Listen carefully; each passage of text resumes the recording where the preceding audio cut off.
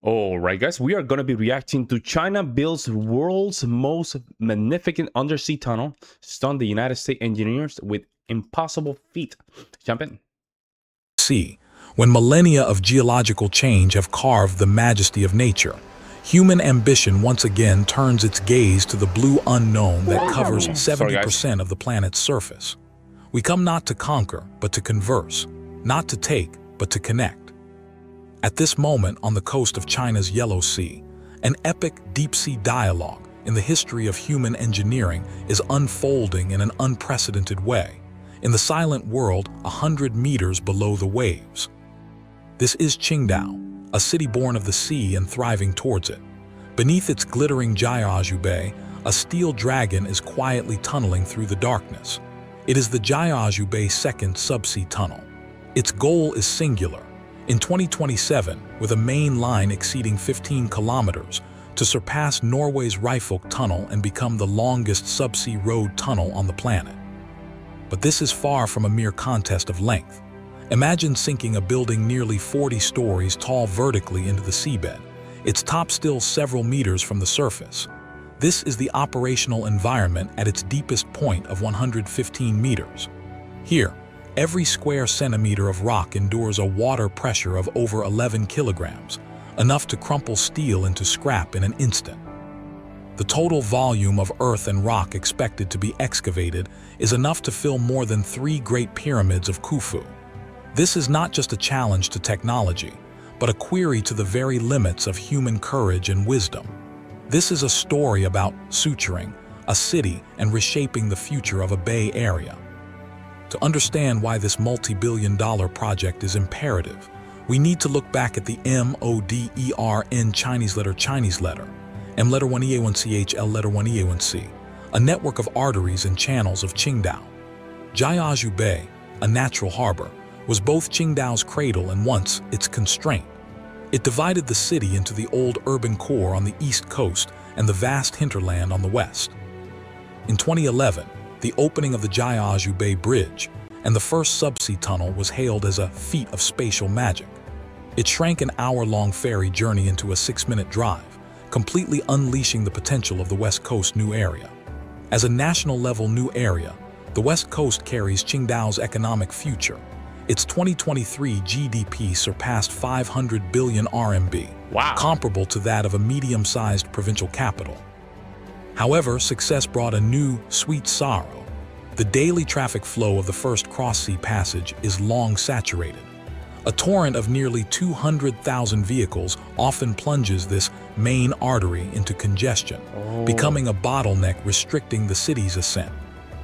More importantly, Qingdao's ambition is to become a world-class bay-centric development metropolitan area, like the San Francisco Bay Area or the Tokyo Bay Area. This means that transportation must not just connect, but integrate. The passage must not just be convenient, but an all-weather, high-resilience lifeline. Thus, the construction of the second subsea tunnel transformed from an option into a necessity for the city's grand plan for the next 100 years. It carries the magnificent vision of transforming Jiaozhou Bay from a geographical dividing line into a central urban inner lake park. If the city's needs are the overture of the project, then the conditions at the bottom of Jiaozhou Bay, so complex they could be called a museum of geological disasters, are the symphony's cadenza and its most arduous challenge. What the engineers face is an ultimate exam paper written by the Earth itself. The tunnel's path must traverse two. Yeah, China is doing a lot of tunnels, right? From one body of water to the other. From one land to the other, just crossing the body of water. I think they just want to have more traffic to some of those regions. They're just going through the coast. Two types of rock with diametrically opposed properties. On the west, Laotian system granite, as hard as steel, which ferociously wears down drill bits. On the east, soft, mud-like sedimentary rock, rich in water, where the slightest misstep could trigger collapses and water inrushes. However, the real nightmare is the 22 fault fracture zones lurking between these two rock types. These are scars left by hundreds of millions of years of crustal movement, where the rock has been crushed into tofu dregs and forms a fatal connection with the seawater above.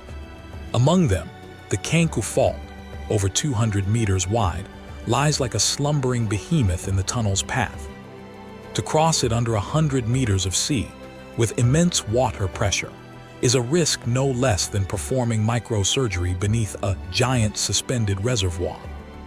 Faced with such a natural barrier, the traditional immersed tube method was rejected due to its impact on shipping lanes and the environment. Wow. The single TBM method was also abandoned because the geology was too variable and the risks too high. Too variable, too high, meaning what? Probably the terrain was way too soft and too weak. So I'm just wondering if that's the case. If it is too weak or too soft, I think, yeah, that's correct. So there's some terrains that you cannot build because if there's too much water that cross or gets into that dirt, it just slides and just it's a pain. So in the end, Chinese engineers chose a path no one had taken before, a combination of the drill and blast method and the TBM method, conducting a sophisticated and brilliant relay race deep beneath the seabed with two completely different techniques. That's crazy, man. In the hard granite, what unfolds is a flame ballet armed to the teeth with digital technology. Engineers no longer rely on experience, but use intelligent drilling rigs to place hundreds of precisely calculated blast holes in the rock face. They are detonated by digital electronic detonators, each with its own ID, with an ignition time accurate to the millisecond. Through these millisecond-level delays, the energy of the explosion is tamed into a precise surgical knife, peeling off the rock according to a preset contour rather than destroying it crudely. When crossing the fault zones, they become geological detectives, using advanced drilling and radar detection to inject high-pressure cement grout into the fractured rock, suturing and reinforcing it to form a safe armor before advancing steadily. As the tunnel enters the soft strata of the eastern side, the protagonist changes to a super TBM with a diameter of over 15 meters and a total weight of nearly 4,000 tons. Hailed as a national treasure, this steel pangolin's front end is a giant cutter head full of tools, rotating to chew through the mud and rock ahead. That's crazy, man. Its middle section is like a mobile automated factory that, while advancing, precisely assembles tons of concrete segments into rings to form the tunnel's permanent lining. Excavation and construction proceed in sync, turning the impossible into the possible. Wow. The most imaginative stroke of this project is the construction of two massive conversion spaces. That's another island, right? A man-made island. And a service tunnel in the center of the seabed. It is not just the junction of the two main tunnels, but the intelligent core of the ventilation system. Traditional extra-long tunnels often require the construction of unsightly ventilation towers in the sea. Here, the engineers cleverly used the central, non-traffic service tunnel as a dedicated fresh air channel, sending air from land-based fan towers and distributing it to the two main tunnels. This design not only solves a world-class ventilation problem, but also completely preserves the blue sea and sky of Jiaozhou Bay, achieving a harmonious coexistence. So basically, they decided, you know what, let's just do this. Let's not do it on top, on the water, right? Or in the water.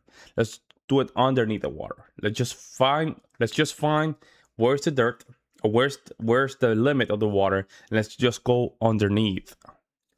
Between engineering and nature. That's crazy, man. When the bell tolls for 2027 and the Jiaozhou Bay second subsea tunnel officially opens, the hundreds of thousands of people who pass through it daily will perhaps only marvel at a few minutes of smooth transit. They will not see the treacherous environment in which thousands of builders fought for thousands of days and nights for the sake of these few minutes of convenience. Wow. This is the ultimate form of top-tier engineering, born with the force of a thunderbolt, yet it integrates into life as silently as a gentle rain. Its greatness lies not in being looked up to, but in being forgotten. People walking in it? Yeah, people walking inside the tunnel? I don't think that's a good idea. What about all the mono-oxygen, or I forgot the word of it. All that bad oxygen stuck, right? That's kind of dangerous. I would not be walking in those areas. But clearly, this is something that China has really. How can I say this? The Chinese have basically optimize or enhance this type of technology just to create tunnels underneath the water. A lot of countries are doing the same thing, but not at the same level as the Chinese. Let me know what you guys think, guys. I would love to hear you guys' opinions. I will see you next one.